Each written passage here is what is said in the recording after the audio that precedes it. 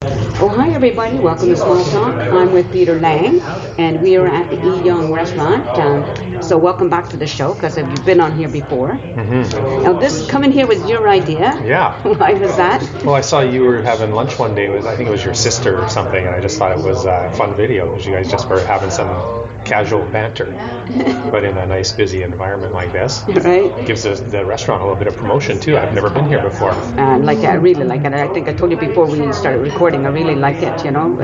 The owner, I think he's the owner, the young man over there. He's really sweet man. That's the word to use. But anyway, I wanted to talk about you were the current president of the Métis Society. Yeah. Right? Chilliwack, yeah. Chilliwack Society. Now, this is not the first time you've been the president, is it? No, I've been president for a couple of terms now, and we actually have our AGM this weekend, but it's a non-voting AGM, so no election to be had, but still we get everybody together. We kind of do a State of the Union sort of address, and we bring in some guest speakers. We have sandwiches, catered in and stuff, and it's a nice afternoon, and we do have some empty spots as directors, so we're hoping to recruit one or two directors to fill out our board, because a lot of us want to move on. I definitely want to move on next year, so this time next year, I do not plan on being the president. I'll be doing something else. I may not even be living here anymore. So. Was that right? Are you considering moving? Yeah. Yeah, I want to get back to the island, and I've got some opportunities over there. And my sister's over there, and my parents, and they're getting up in age, and I just like the pace over there so much nicer. I love Chilliwack too, but the pace over on the mainland is so much faster than it is on the island. The instant I get to the island, my anxiety level goes right down. Cool. So I need to get back there. Right. It's kind of interesting, because I was born in a small town in northern New Brunswick, and when we go back to visit, it's the same thing. It's a totally different pace. Well, yeah. Right. I love New Brunswick too. Do you? Yeah, I've been to Fredericton and Moncton twice. Actually, 3 times to Moncton. But Fredericton I really liked because they had a really beautiful museum there next to the hotel. I don't think I've ever been there. It's called the Lord Beaverbrook Museum, and they actually had some Salvador Dalis in there. Wow. Yeah, which is pretty awesome. Yeah, and discovered some new Canadian painters. Attila Lukács, if you want to look him up, he's a Canadian painter. Right. He had some of his works in there. It was pretty nice stuff. Cool. But I just always have a soft spot for the Maritimes because the people are so friendly there. Again, it's different, right? It's so interesting because I lived there. I lived in Montreal. I lived in Ontario, and I lived out here. I think Ontario was the most not so laid back area of all of the provinces that I've lived in. Oh yeah. That was even less laid back than Quebec. Oh, listen, I grew up there from the time I was 8 years old. So it was a fun place. It was for young people where I grew up, the town in Ville Saint Laurent, which is in West Island of Montreal. There's always some place to go dancing. The parks everywhere.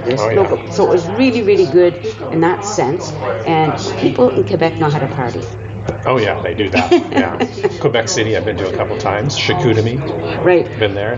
That's a true French town. That's a true. Yeah. Yeah. Well, I get along with both the French and the English, so I didn't have, I never had a problem there. Montreal is a pretty good spot for that. A lot of my family speak French, so we have our French family and our English family, and we all mix. Have you ever met a Frank Ontarian?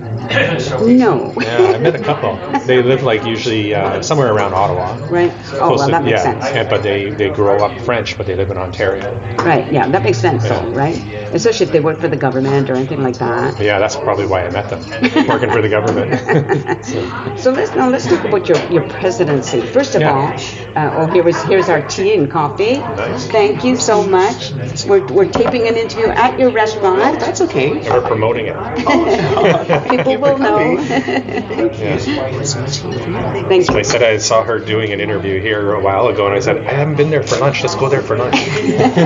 Do you still need a little tour, though, or are you? I think we know what we want. I'm going to get the chicken stir fry, please. Of course, certainly, like last time, right? Yes, of course. Thank you. Thank you so much. And then I'm going to have that ginger beef on Ginger beef rice. special? Yes, of course. Yeah. Thank you so much. Thank you. I'm allergic to ginger. Are you? And nutmeg and cinnamon and all those fun things. Presidency. How many Métis are there in Chilliwack? Well, in our area, as we cover Chilliwack, Hope, Agassiz, up to Boston Bar, pretty much. And we have over 900, almost 1,000 now. Is that right, eh? Card-carrying citizens. Right. Yeah. So we have a lot of self-declared that don't necessarily have their card yet, or they're mistaken. They think they're Métis, but they're actually not. They're maybe just part Indigenous, part First Nation. But we don't discriminate. We don't say you have to have your card to be part of our community. We say everybody's welcome, even non-Indigenous people we welcome to our events. Because we have like spouses of Métis people that aren't Indigenous. So they come to our events. And likewise, when we have somebody who's self-declared but doesn't have their card, and we try to help them get their card. And sometimes through the process of doing that, they learn, oh, I'm not really Métis. I'm part, I don't know, Algonquin or something. You know? And we encourage people to embrace that, you know? Yeah, that's so cool. Actually, I think that's great. Like I was just thinking, somebody said to me, oh, Nancy, you're Italian. And I said, no, according to my DNA, I'm from the Iberian Peninsula, my ancestors. So Spain and Portugal, and, you know, because some people think I'm Indigenous, and I think it's just the coloring. Yeah, exactly. Right? I get the opposite because I'm so white. So people are like, no, you're not. So, but it's interesting, especially with Métis and mixed. A lot of First Nations are mixed as well. I know, and they're full-on part of their community. They may or may not have a status card, but they're accepted by their nation. So similar to us. My background as Métis is part Irish, Cunninghams. They're all Cunninghams. Came from Ireland and Orkney Islands or something like that, and then married First Nations, right? And so that's how the Métis Nation was birthed. And as the birth of our nation, we're way younger than most First Nations. Because we predate Canada, but we don't predate First Nations. You know, when it comes to the card, that's a government thing, right? I mean, it's not. Yeah, well, not with First Nations, yes, because it's Indian Act, right? So it's the government of Canada issuing a status card based on things like blood quantum and the racist Indian Act.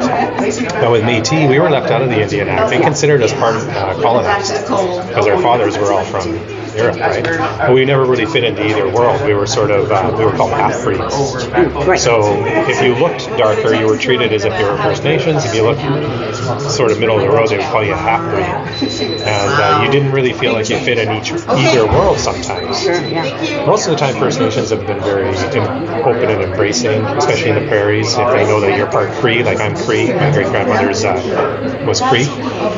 Cree on one side and Métis on the other. So I get treated, once they know that that's who I am, I get treated like I'm one of them. But many didn't feel like they fit in either world. And it was tough, right? So I feel like I have a foot in both worlds. I recognize that I walk through the world with privilege because of my skin color, and I was lucky enough to grow up in a relatively stable, middle-class-ish home. And I didn't have a lot of the things that a lot of Métis families would have if they were poor.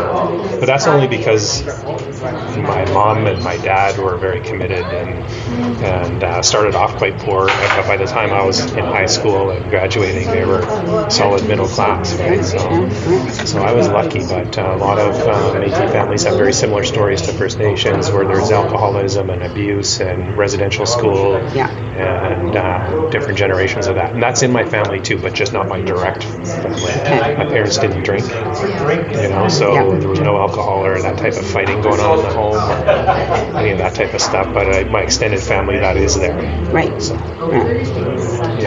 So at your meetings, like what type of topics would you be discussing? Oh, money. We talk about spending money. Like spending money? Yeah, like promoting. Our mandate is to basically promote Métis culture to Métis people. We're not here to assert any land-based rights or hunting rights or things like that. The Métis homeland does extend into BC, up into Kelly Lake, up north. So there is part of the traditional homeland is in this province. But specifically down here, any Métis that came through here was transitory. It was on their way to trade at Fort Langley or down the Columbia River into the U.S., right? So they might have set up temporary little villages, Yeah. But it was temporary. It wasn't like they were putting roots down and having families. Their families were back in the Red River or La Crosse in Saskatchewan, or Cumberland House, and those historic Métis communities, Kelly Lake. Right. You know, Okay. so we don't, and this is kind of a contention with a lot of Métis people, because there are Métis people out there that try to assert land-based rights down here, and I don't agree with that. No. And most of us don't. Okay. The vast majority of the Métis were like, no, this is First Nations unceded territory. Oh, yeah, right. We don't have a right to do anything here on the land without their okay. Yeah. You know, whether it's fishing, hunting, you know, any of those type of things. So our meetings are more around promoting jigging, the language, the Michik language, helping people reconnect and learn that, ensuring the schools have good representation. Hello. Oh, does that come with mine? Yeah. Does that come with my? Yeah, I guess so. Or maybe it comes with yours. I don't know. No, it doesn't come with mine. I've never had it, so it can't be. All right. Well, I'll eat it. You'll find out. Yeah. Somebody else will. She'll come That's back my and suit. give me that. He stole my suit, man. But so that's our mandate, is to do that, and we also want to help support our Métis families that might need support. So if we get like money for food security, we will help families that are in need with groceries and things like that by giving them Save-On cards. We ran that program for 2 or 3 years, and the money dried up after the pandemic was done. And but if we ever see that money come back, that's one thing we'll do again. So where's that money come from? Well, it comes from Métis Nation BC, which comes from the federal government through the Métis National Council, then to Métis Nation BC. So, well, there must be a lot. I'm thinking because a lot of people are struggling for groceries right now. Oh yeah, right? Inflation and whatnot. Yeah. So if you're in that really low income, $50 or 70. Actually, we were doing 75 for a single elder, right, per month, and 150 for a couple or family. Yeah. And that, even then, it might help. But I'm just thinking, it's not easy for anybody who's below the, if your income is not very high, right? No. And you have to make a choice. That's right. Especially if you have to medication.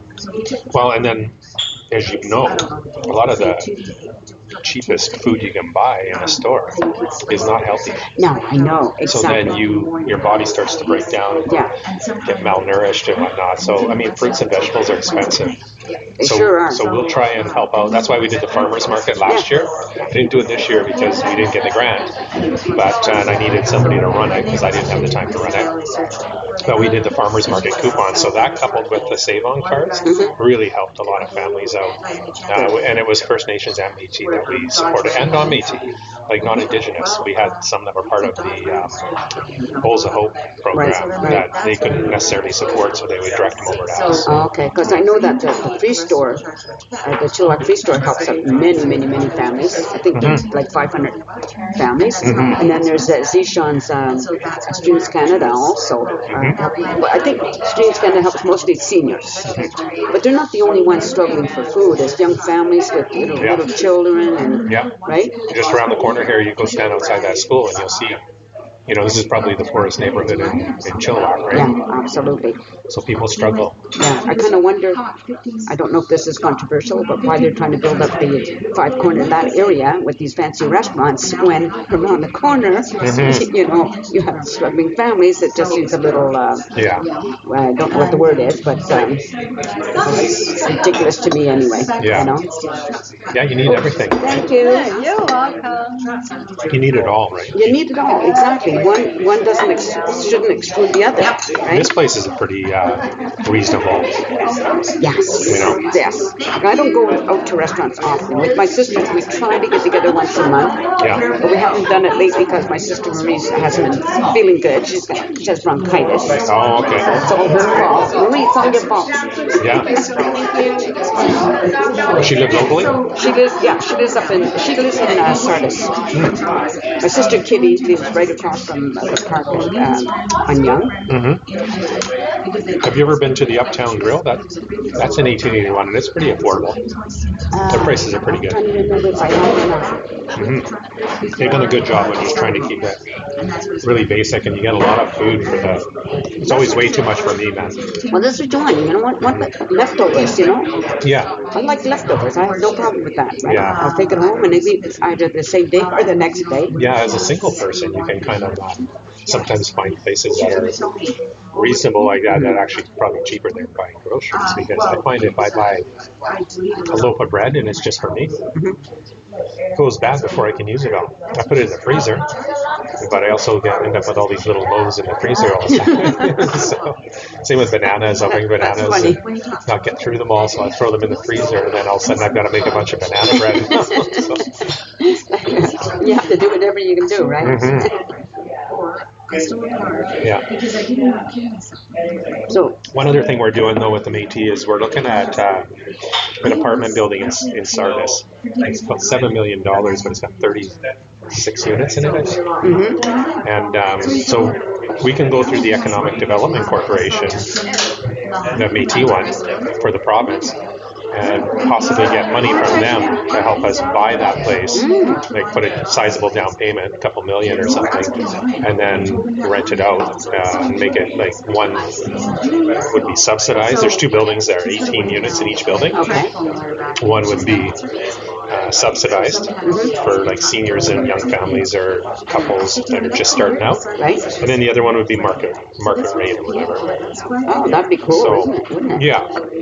So we like to do things like that. It hasn't come to fruition yet. I'm not sure if it will, but we try to do things like that. And we, depends on how much money. The problem is the colonial government always controls the purse strings, right? Absolutely. So you don't get the money, you can't do the work. So, as president, what is your job? What is your role? Well, you know what? Like,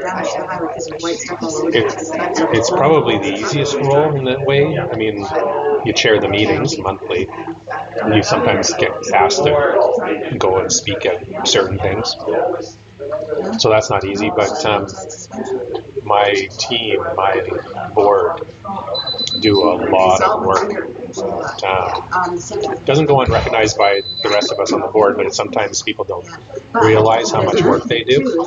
We're in the process of doing some renovations at Métis House right now. We just we got 2 bathrooms now instead of 1. We used to only have 1, which was a problem when you have bigger events. Yeah. We got new windows put in there. We rent off a Stallo, by the way. We don't own that building, but we got a grant, and we asked if we could do some upgrading of the building, and they agreed. So because it helps them in the long run anyway. Yeah, right? totally. And we reorganized our cellar. Lots of really good things that are going on. So 55,000, I think, that we're spending on renovating. We made the path safer to the front yard, so it's nice, even gravel now. So if we have an outdoor event, people that come there have a nice, safe walking path. We fixed our wheelchair ramp, so it's not quite so steep. So we have elders or seniors that have walkers or wheelchairs. They can get up the ramp easier. Right. And we also made sure one of our bathrooms is still wheelchair accessible. So on average, how many people would show up at a meeting? We have a board of about 7 right now. We can have as many as 9. We have a youth rep, women's rep, secretary, vice president, which is one person filling both of those roles right now, and some directors as well. Yeah, and an elder, Mary Daniels. Oh, all right. She's Harry Daniels' auntie. Oh, right on. Thanks. Thank you. Yeah, she's Harry Daniels' auntie. Right. And he was a famous Métis, and there's a court case called the Daniels decision, and that was her nephew. Remind me about what was that about? That was really about Métis rights, because we were sort of left to sort of, because we weren't covered under the Indian Act for one thing, but we were in Section 35 of the Constitution, but we would never ever get any recognition from the federal government, even though we're in Section 35. Right. Yeah. Anyway, Daniel's decision basically said that we are the fiduciary responsibility of the federal government. So that's why we're starting to see the money flow, and this is why you start to see the dirty politics. Yeah. As soon as there's money involved, you get dirty politics. That's why I'm wearing my Louis Real $100. Anytime there's money involved, you start to get dirtiness happening, and that's the sad part. Harry passed on, I think in the early 2000s, he's on one of the stamps, one of the Canada stamps, but he was always a bit of a hero of mine, just because of the way he spoke. He was very direct and very passionate about things, and he didn't BS, and I don't like people who BS. Yeah. I like to straight goods. Yeah, me too, yeah. And it rubs people the wrong way sometimes, but I don't give a crap. They'll get over it. You know where I stand with you. Yeah, they'll get over it or they won't. It's as simple as that. And I'm not a liar. I'm not going to lie. Good. Got me in trouble at work sometimes. Because sometimes they want you to lie at work. And I won't do it. That's not right, is it? No, it's not right. I mean, we shouldn't ever be asked to lie, you know? Well, they wouldn't look at it that way. They would say it's just the way I see it. But, one time I did an investigation, because I do labor relations investigations. Oh, okay. So if an employee backs up or is accused of doing something that's not right, they'll sometimes ask me to come in and look at it. And quite often I'll get asked to go to Winnipeg or one of the jails back there because I don't know anybody back there. I don't have a connection personally to anybody, so I can write an unbiased report. They've always treated me well in Winnipeg. But sometimes out here, I was doing a fact-finding once, I remember, and there was nothing to it. It was, a fact-finding is not a disciplinary. It's just basically, is there any truth to this? And I couldn't find any truth to it. I did a bunch of interviews. It seemed like somebody was just making stuff up, making some accusations. I couldn't substantiate them. So I wrote my report, wrapped it up. 2 months later, they wanted me to go back and re-interview certain people, and they named the people. And I went back and re-interviewed them, and I still didn't have any evidence of any sort of substantial thing, but I know they were trying to get me to find dirt because they wanted to get rid of somebody there. And I wasn't going to allow myself to do that. I'm not going to go in and make stuff up about a person just to help them get rid of them. Exactly. Tell it like it is. Exactly, yeah. How concerned would your Métis be for elections, like, this election we just had, although there's still some issue about the results? Yeah. Well, our new president, Walter Bonneau, sent a really good letter to all the Métis citizens in the province and encouraged them to vote. And he didn't endorse anybody, but he basically said, we've had our issues with the current government, but we've also have had issues with previous governments. So get out there and vote the way you want to see the province. And I thought it was a really good letter. I hope it encouraged people to get out and vote, but that's kind of the position we take. We think provincially, unless it was very egregious, they probably wouldn't endorse well, that's the best way. I agree with you. I watch, like, sometimes, with the American, I watch The View, and that's the same thing. Like, they say people get out and vote. We're not telling you who you but think about, well, right now it's ridiculous who they have running, You want an honest person, or you want a guy who just says whatever he wants and wants to be a dictator? It's pretty obvious, right? But at the same time, they don't say, I can't tell you who to vote for. I shouldn't tell you who to vote for. You vote your conscience. That's the way it should be for everybody. Yeah, I agree. Right? Yeah. I'm always kind of amazed, though, at why people don't want to, like, we have Conservatives, the Liberals, the NDP, and the Green Party. Yeah. And some people I know won't vote for the Green Party because they say, well, they're not going to win anyway. Well, to me, that's a ridiculous statement. Like, how can anybody win? And why do you keep going? Like, it's like back and forth with the three parties. What changes? So, I had what's his name? He was representing the Green Party. I had him on my show. But I was saying, let's just say the Liberals are in. So the Liberals will do something, whether we like it or not, with our money, make a change. They don't win the next time around. So so it's now maybe it's the Conservatives that they're going to undo what the Liberals have done. But we don't get our money back. And it's like this stuff. But why do you keep voting for that same type of thing in my mind, right? Yeah. Yeah, you know what? That's partly because of our stupid first past the post system. I think if we had proportional representation, and they always scare or fearmonger when we have these votes on it, changing our electoral system. But it's the lobbyists all the time that don't like proportional representation because they don't know who to lobby. Yeah. You know, so because you don't know who's going to hold the balance of power all the time, so they'll fearmonger and they'll say things like, "Oh, you're going to get a far right government controlling things," and it's like, well, we already kind of have that in the U.S.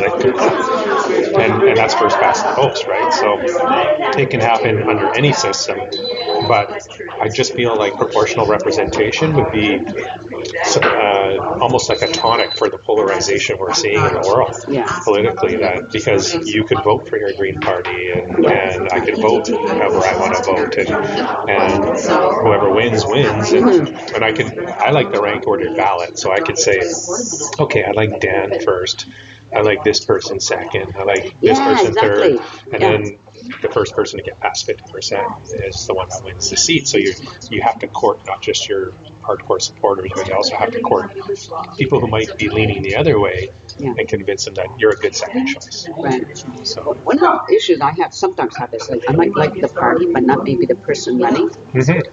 You know, as head of that party. Darn it, you know. Yeah. My dad said that the other day. He said that he's always just voted for the person, so he lives in the North Island, right? So he knows all the people personally. Oh, okay. And he knows what they bring to the table, and so he's voted probably for every party at any given time throughout his lifetime. Because he's like, I know that candidate. They're running for progressive conservatives back then. I remember this is back in the Mulrooney days, and he liked the progressive conservative candidate for our riding, so that's where his leanings were. But then later on, he liked the NDP lady, Claire Trevena, and so he supported her, right? So and that's kind of the way I'm going these days, is less about the party and saying, oh no, we can't have this one, but I want to know that the person is a hard worker. That's the biggest thing. I felt like Dan was a hard worker.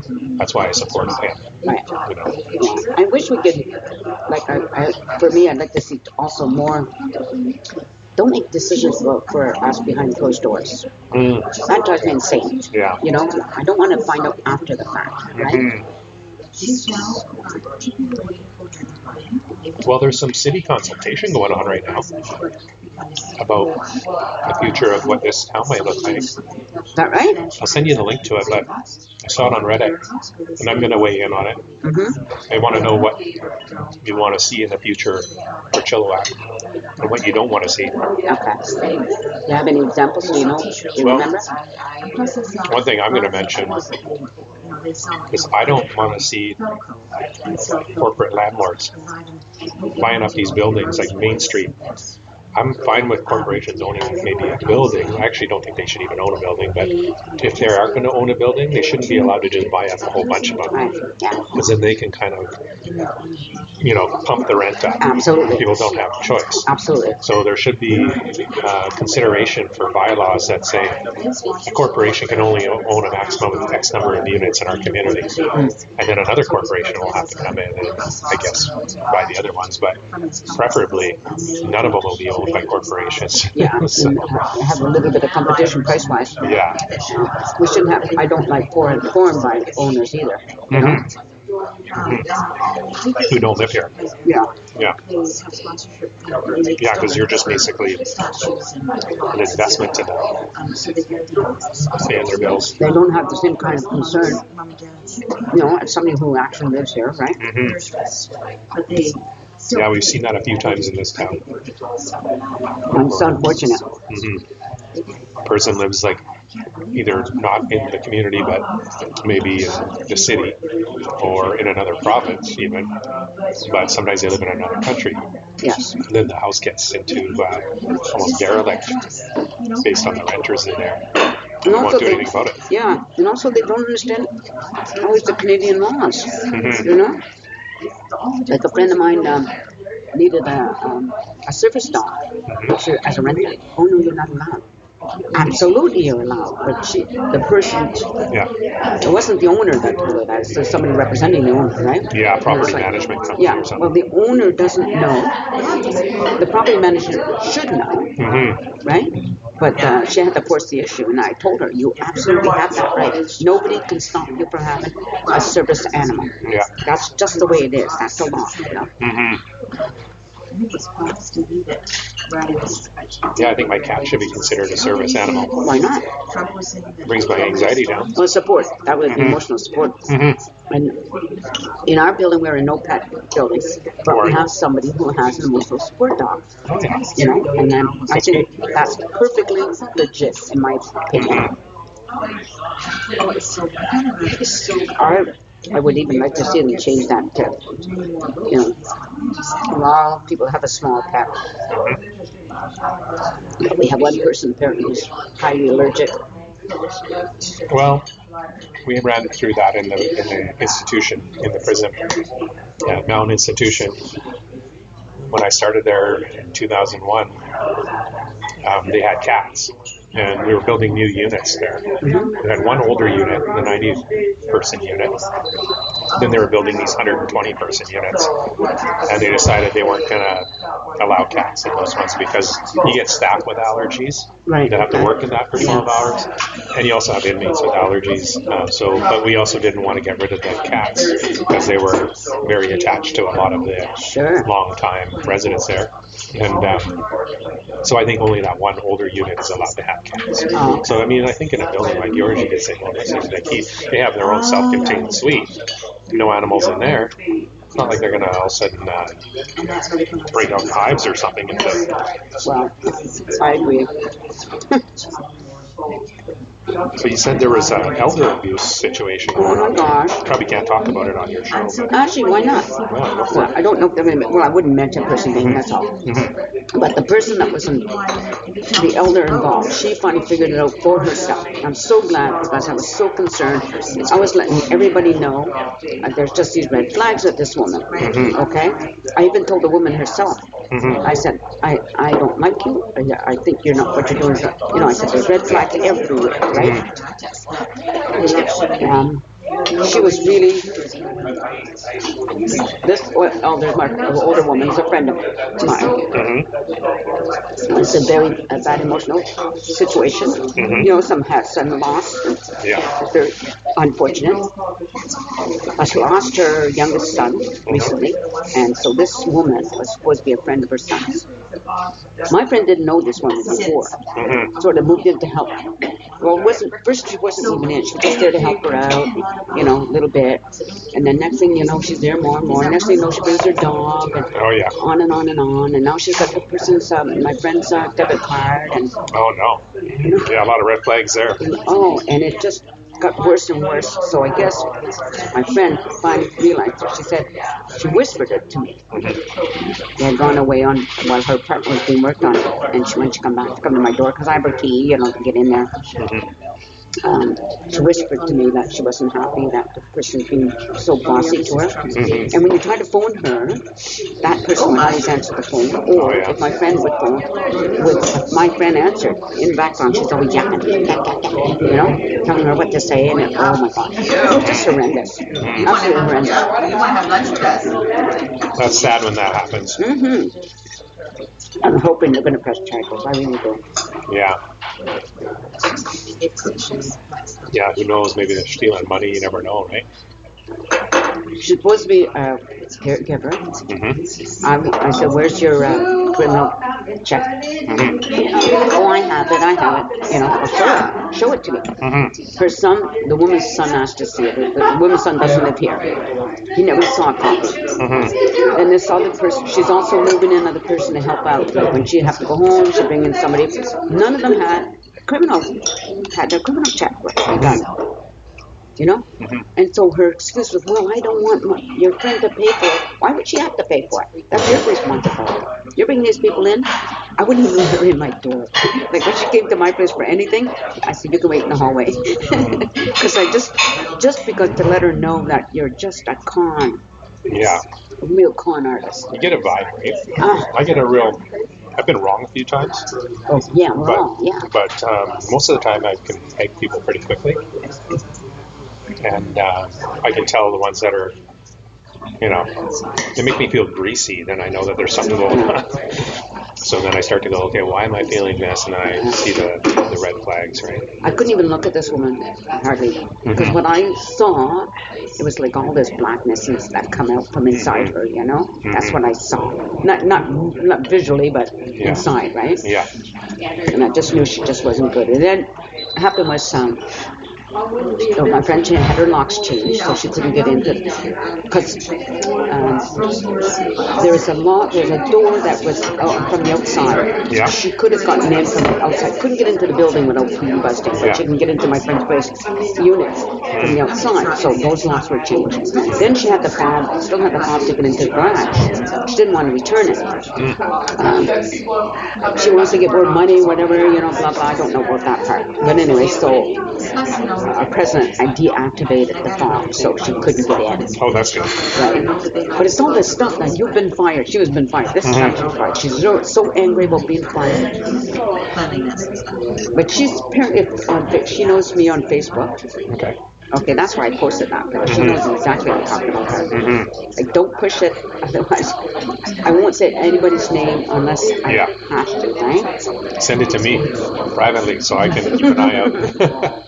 Make sure they don't target a Métis senior or something. Oh, God. But she would just target anything.